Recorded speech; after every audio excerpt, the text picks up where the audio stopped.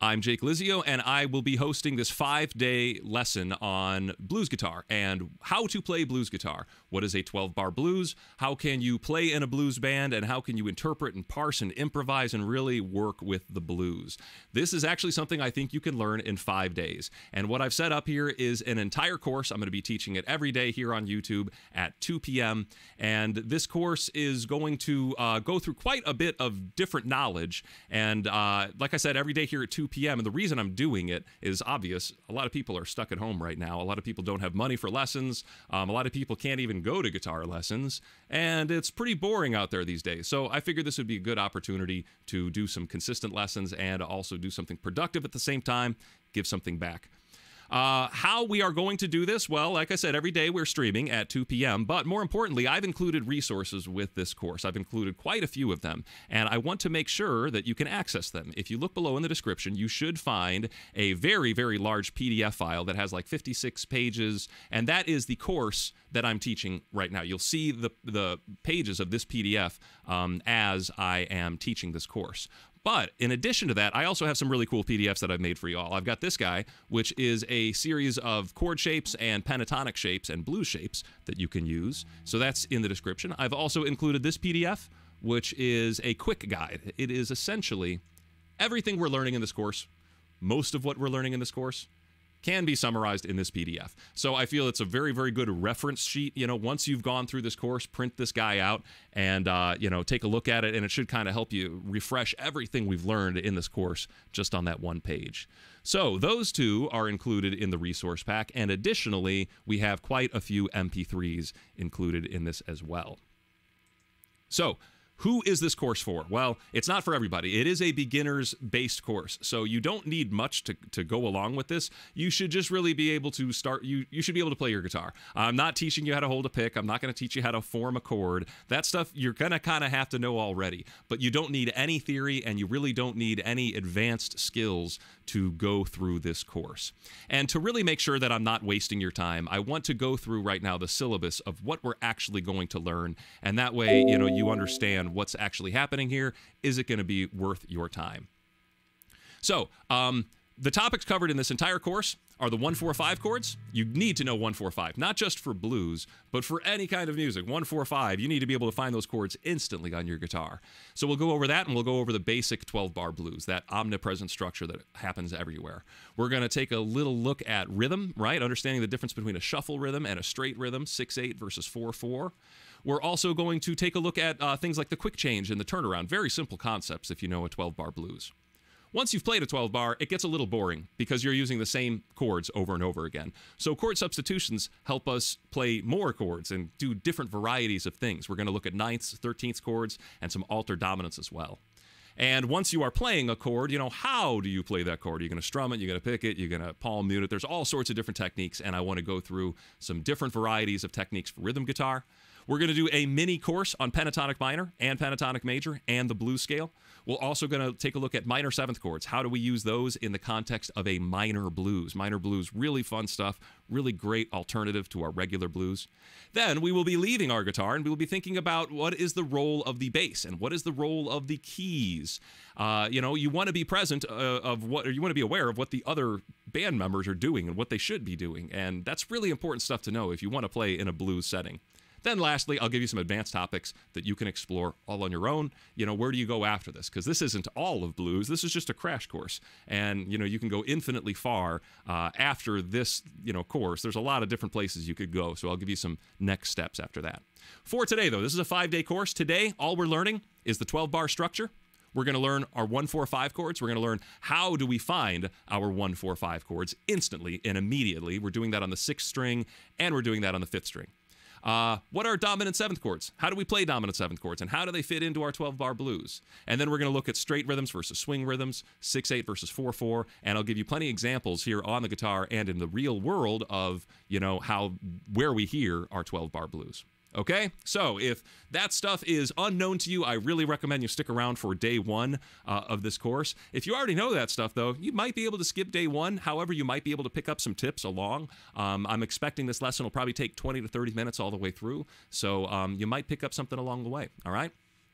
Let's get started. Our 12-bar blues is 12 measures of music, all right? It only consists of 3 different chords, the 1 chord, the 4 chord, and the 5 chord. If you don't know what that is, that's fine. We'll talk about that real soon. But the important thing to note is it's really only 3 chords. And it repeats over and over and over again. Songs that repeat over and over and over again, we call that strophic form in music. And 12-bar blues are a great example of popular strophic form music.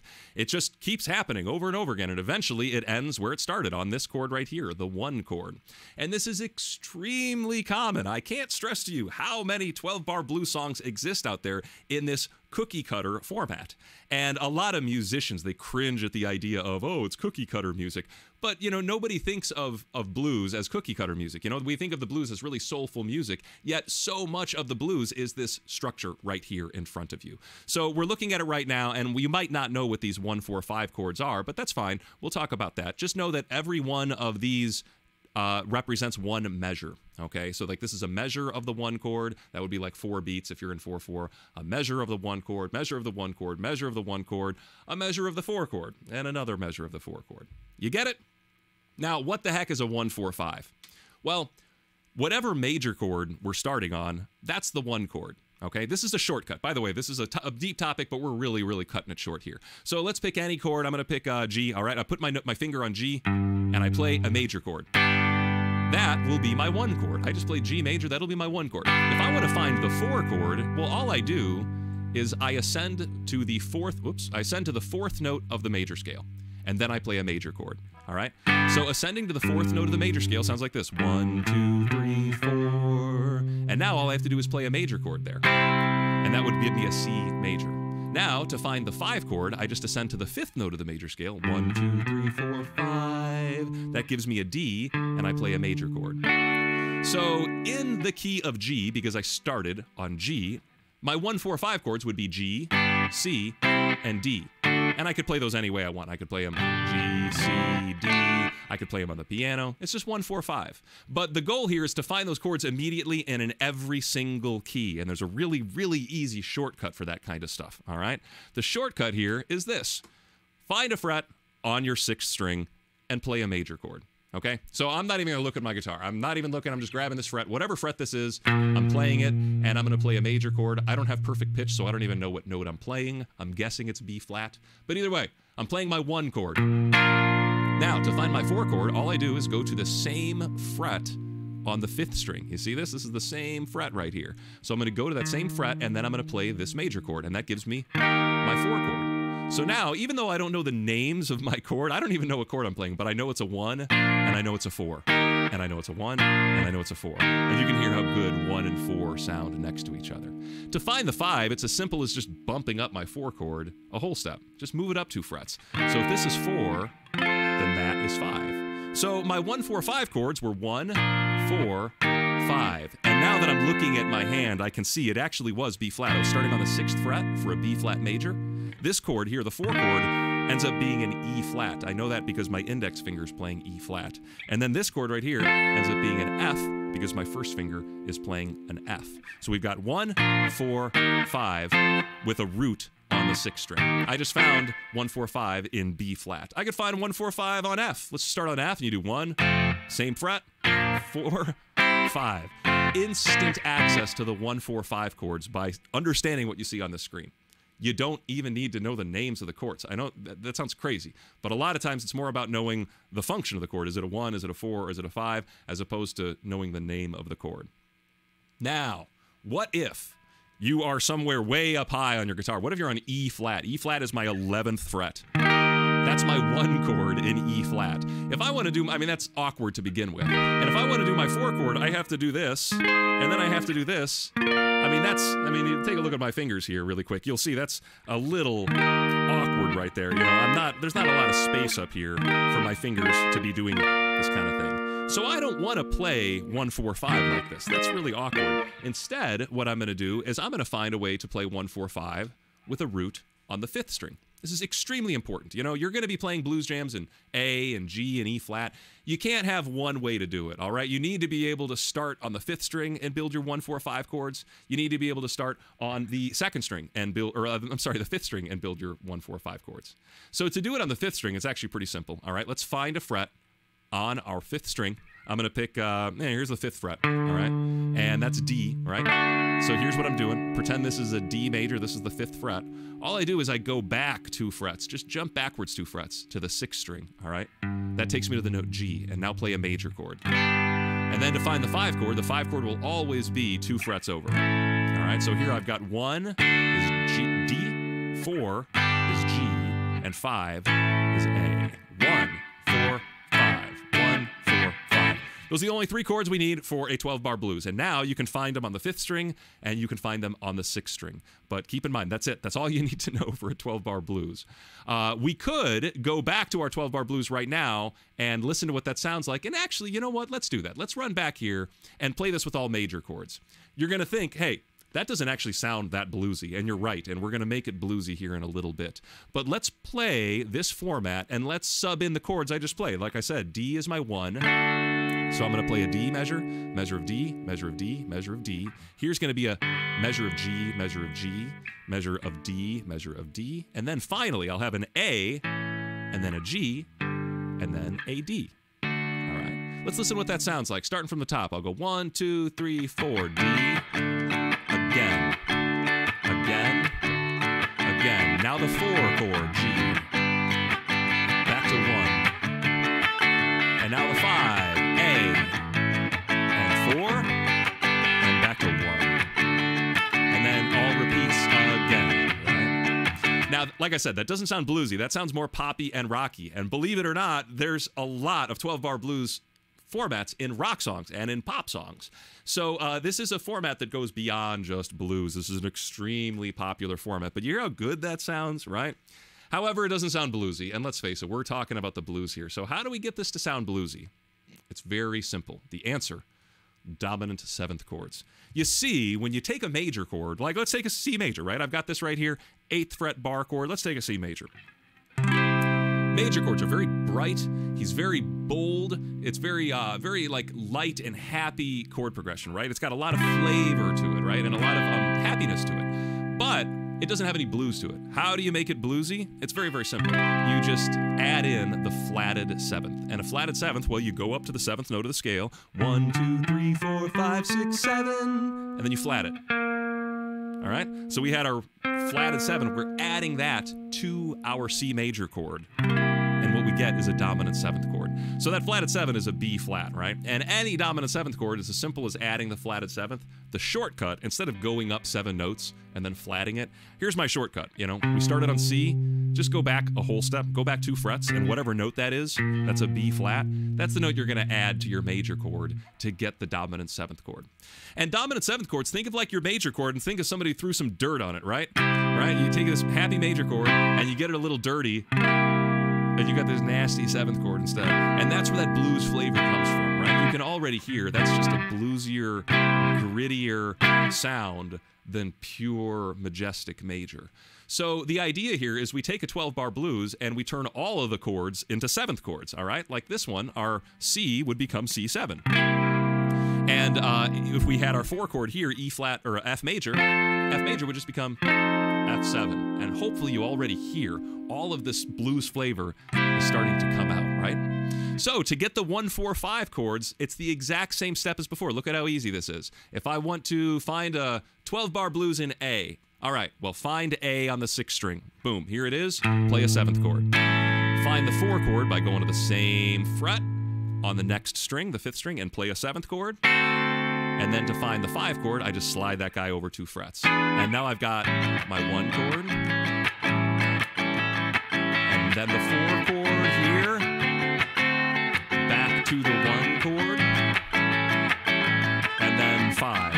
And then 4. And then 1. And if we want to do this on the 5th string, it's pretty simple as well. I find my root somewhere here on the 5th string, right? And then if I want to find my 4 chord, I just jump 2 frets back onto the 6th string, and I play a 7th chord. And then to find the 5 chord, I can just slide that guy up 2 frets, and I've got my 5 chord. So 1, 4, 5 on the 6th string right here, and 1, 4, 5 on the 5th string right there. All right? Pretty simple stuff, in my opinion. And now we can really start using this kind of stuff. All right? We are going to look at an example of a straight 4/4 12-bar blues in A. So here's our format: 1 1 1 1 4 4 1 1 5 4 1 1. Right, and I've written in the names of the chords here. You can see that. Oops. You can see that our first chord will be A7, and then our 4 chord will be D7. Our 5 chord will be E7. Each one of these chords indicates one measure. And since I'm telling you right out that this is in 4/4, that means there's 4 beats for each one of these measures. So 1 2 3 4, 2 2 3 4, 3 2 3 4, and then I switch measures, right? Now, when somebody talks about a straight rhythm, what they mean is that we have 2 even notes per beat, right? My beat was this: 1 2 3 4. That is my beat. And right now, I'm like playing 1 note per beat. But if I play 2 notes per beat, listen, bum, bum, bum, bum, bum, bum, bum, bum. And those are straight eighth notes. They are even. They're not like herky-jerky. They're not pulsating weird. They're completely machine gun fire steady. You need to know that because we're going to talk about a swing here pretty soon. And you need to know that straight rhythms, totally steady.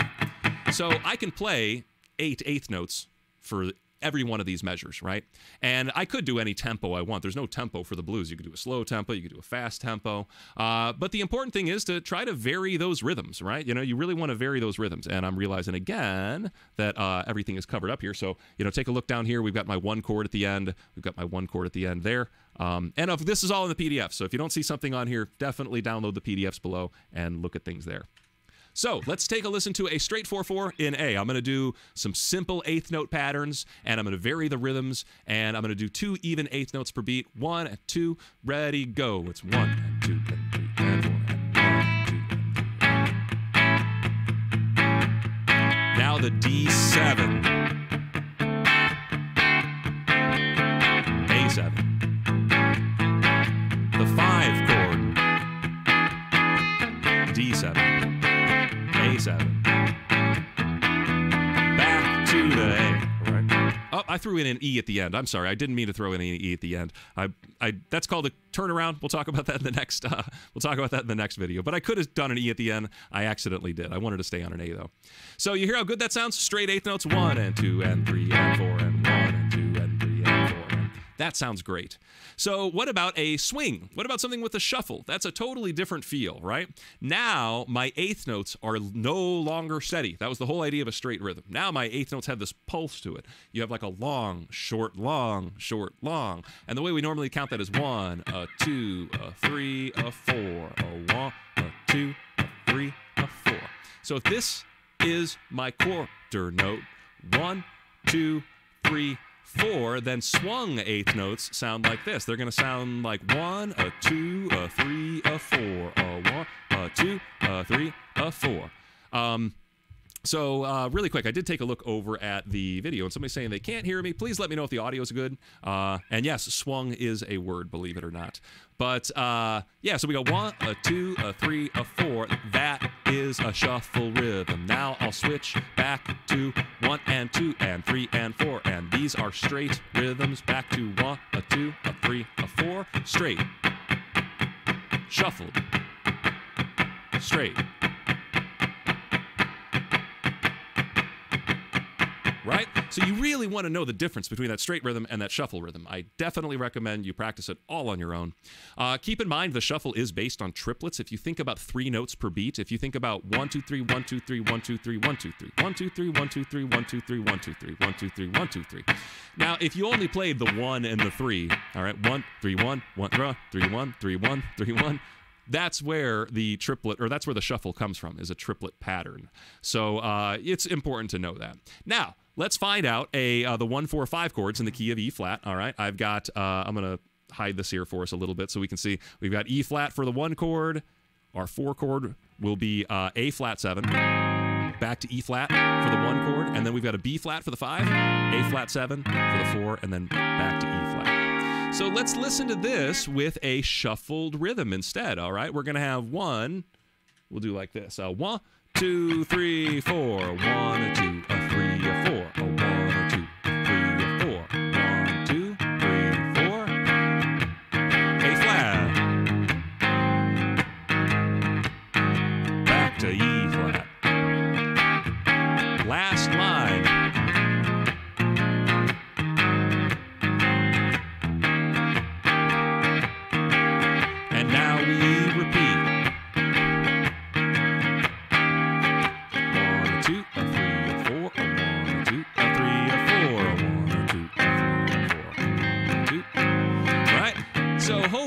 hear, that feels bluesy. Compare it to the major stuff we played earlier, right? That didn't sound bluesy. That, to me, sounds bluesy. And the swing really helps out. The swing has a lot of blues flavor to it. So you add some swing in with your 12-bar blues. With those 7th chords, you know, it's starting to get, you know, that's where the blues flavor really, really comes from. So let us move on to our last example, which is going to be an E blues in 6/8. 6/8, each measure rings out for 6 counts. I think that's the easiest way to think about it as you're a beginner. Instead of counting to 4, we're counting 1, 2, 3, 4, 5, 6, 1, 2, 3, 4, 5, 6, 1, 2, 3, 4, 5, 6. So I could just strum on every one of those. I could do, by the way, my 1, 4, 5 chords, if I look at E, I've got E right here, and then I've got A7 down here, and then B7. So the only 3 chords I need for an E blues are E7 on the 1, A7 for the 4, and then B7 for the 5. Right? So if I throw those together and if I strum them six strums each, 1, 2, 3, 4, 5, 6, 1, 2, 3, 4, 5, 6. Sounds pretty good.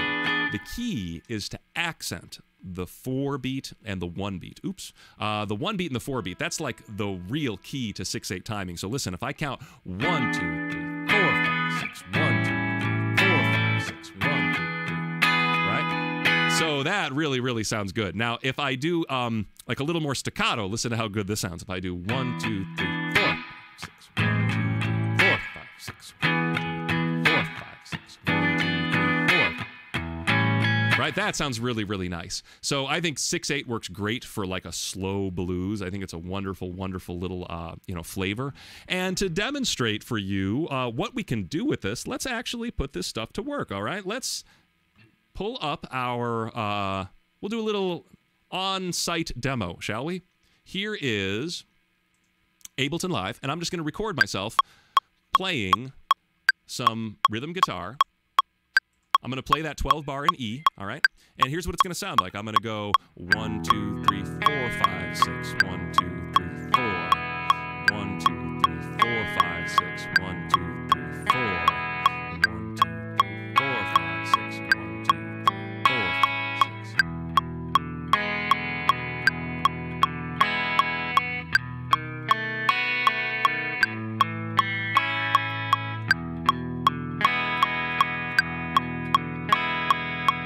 All right, so I just recorded a 12-bar blues there, and I'm going to copy-paste that. All right, we'll just kind of take that same thing, and we'll loop it over and over and over again, and then we can turn off that annoying metronome. And let's listen to what it sounds like. And I have actually prepared a little bit of organ here. Do you see what this is doing? This is doing the exact same chords that we heard before. And it's just played on an organ patch on Reason software. So if we listen to this now, I'll just kind of throw in a little bit of distorted organ. Listen to this sounds like. Right? And if we kind of get these to sync up now, here's our... Oh, I don't think I have this at the right tempo. Let's try this again. Oh, yeah, something isn't starting at the right time. Let's try like that. Is that better? Oh, almost. I realized that this chord needs to be here. This should be better. I guess I didn't prepare my track that well.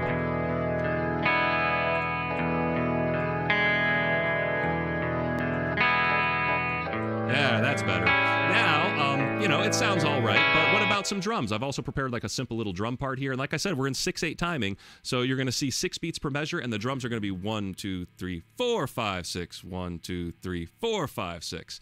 And take a listen to what that sounds like adding in the drums now. Not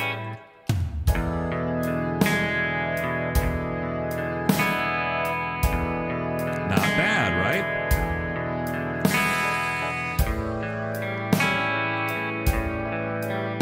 Now, there's no bass on this, we can add bass, but really what we've got here is a jam in E. So it would be really simple for me to just take the E pentatonic minor scale and start soloing on top of this, right? And we will talk about pentatonic minor in future videos, but it's as simple as literally just playing...